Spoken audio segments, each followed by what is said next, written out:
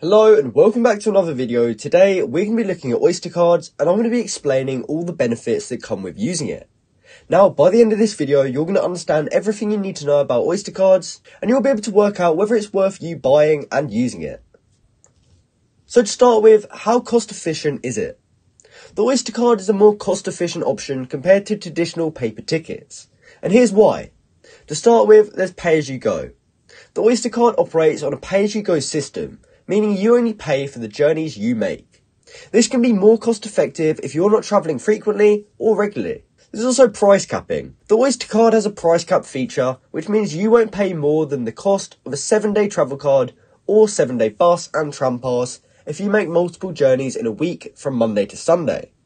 In one day, you'll pay less than a day travel card or a 1-day bus and tram pass. There's also cheaper fares.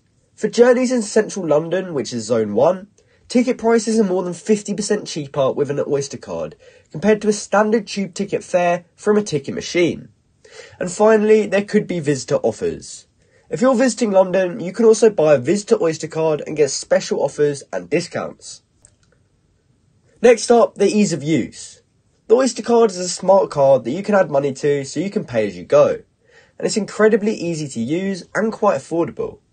When you enter or exit the underground or train or board a bus, simply tap your Oyster Card on the yellow card reader and at the end of your journey do it again to tap out. But buses operate slightly differently because you just have to touch your Oyster when you board.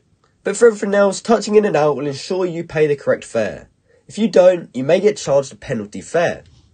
And you can also top up your Oyster Card at any tube station as well as online and at many corner shops and information centres.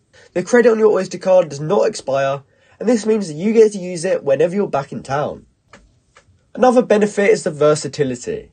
The Oyster Card can be used on a wide range of transport services in London, including the Tube, which is London Underground, buses, trams, Docklands Light Railway, also known as DLR, London Underground, London Overground, Elizabeth Line, TfL Rail, most national rail services in London, Emirates Air line cable cars, and the Uber boat river bus services. So in summary, the Oyster Card is a versatile and convenient option for public transport in London, offering a range of features to suit different travel needs and preferences.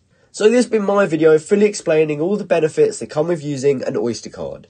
Hopefully now that you've watched this video, you understand everything you need to know about it, and you should be able to work out whether it's worth you buying it and using it instead of a traditional ticket. So, I hope you found this video helpful, and if you did, please comment down below to say this video helped you out, and like and subscribe for more content like this. Thanks for watching.